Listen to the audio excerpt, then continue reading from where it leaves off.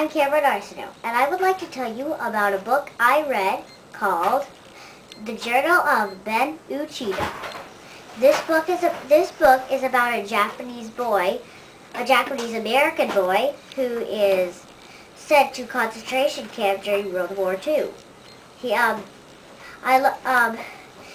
has to endure the many ups and downs of what a concentration camp has, and can't wait for World War II to be over.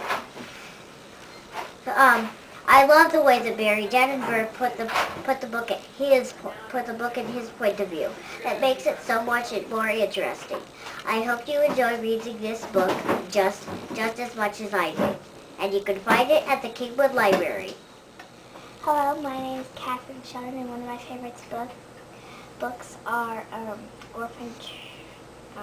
Orphan Trained Children, and it is written about these orphans who go on a train out west to find homes and better lives.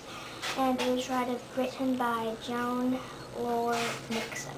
And one of my favorite books is Colonial Williamsburg. It's about Williamsburg during the Revolutionary War. Right now, it's written by Joan Lawyer Nixon, and it's about this boy, and he has to try to find if he wants to be patriot or if he wants to be loyalist. And in the end, he's a patriot. Hi, I'm Miss Connie, the children's librarian, and I have two more books you can't afford to miss. The first is called Chicks and Salsa by Aaron Reynolds.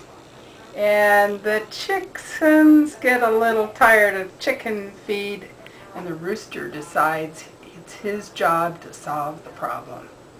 So he watches some daytime TV and comes up with salsa. He and the chickens make salsa and have a great time, which makes the ducks kind of jealous, and they're tired of fish.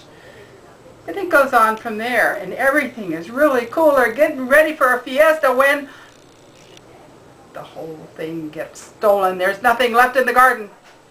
And you have to see what happens when the rooster decides to solve that problem with an ole and an ooh la la. You gotta read Chicks and Salsa. And once you settle down from that, and by the way, there is some great recipes for hog wild nachos and guacamole in the back of the book that you just might want to try. But then the big game comes up, and everything is fine. The ducks have supplied the guacamole, and the horses have relocated the TV, and they're all ready for the big game when Rooster decides there's something missing. He heads for his recipe book and buffalo wings. But he doesn't have a buffalo, so he's off on a wild road trip.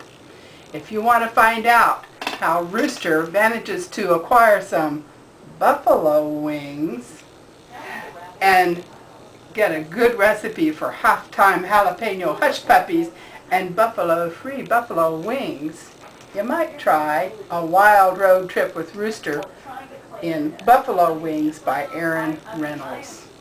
Bye for now.